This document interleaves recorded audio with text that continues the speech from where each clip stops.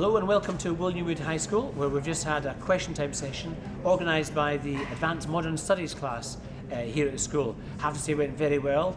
There was a little bit of controversy beforehand about the presence of my former parliamentary colleague Tommy Sheridan, but as usual he was probably the most outspoken on the whole panel and received, I noticed, several rounds of applause. Very good questions from the pupils, so I'm just going to ask some of the Modern Studies pupils now and thank them first of all for their work. Did you put some of these questions forward yourself? I was more on the marketing side of things, so I was organising posters in the school and out with the school and trying to raise awareness in the community. So we should thank you for getting a big audience there in the first place. Yes. Well, it was a good. I mean, it was a packed audience. Yeah, exactly. And did you actually hear the answers or the questions that you wanted to hear? I think it was an open thing. It's just what everyone was thinking. It was good. I think in show business you should always be left wanting more. So I hope you went away thinking, oh, I wanted to say that. So did you get any questions, or did you hear the questions asked that you wanted and the answers too? Yeah, we had a lot of discussion about what questions we'd like to be asked, so we kind of made sure that some people were going to ask them. So I think we heard that a lot of the answers we wanted to know. Right. So and the ones about, for example, young people voting in the referendum, which was the very first question. I was intrigued because I thought that would get everyone going. Actually, at the beginning, it didn't. Did you think? And you're not your spokesperson, but the people representing the school, Charlie, the head boy. He ended up saying that 16-year-olds shouldn't have the vote. I thought it was quite interesting. I thought that was funny because I would have thought he would have thought himself knowledgeable enough to vote. Because I think I have a different stance. I think we're kind of maybe, I don't know if we're more politically aware, but we're more politically aware of like the process. Like we learn it in school and things, whereas someone who isn't particularly involved in politics in their life won't really know anything about it. I think Charlie was making the point that some 16-year-olds are mature and some 21-year-olds are immature, which is a good point. But I have to say the problem from a political point of view is getting people to vote, particularly young people. I mean, in this area, we've got a very high percentage of young people voting. Across Scotland, it's less than 50%. So, personally speaking, I'm actually in favour. I don't want to just see it for just one referendum. I think it should be for all votes or none. I think making a special case, but I think it's your future. So it's the future of the countryside. Our views are more important. So it's more a long-term thing. So I think that's why.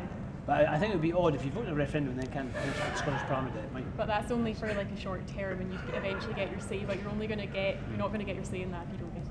Yes, indeed. And did you put any questions up or? Yeah, we were all given a good opportunity to put forward questions, and it was really good to hear the questions that were put forward.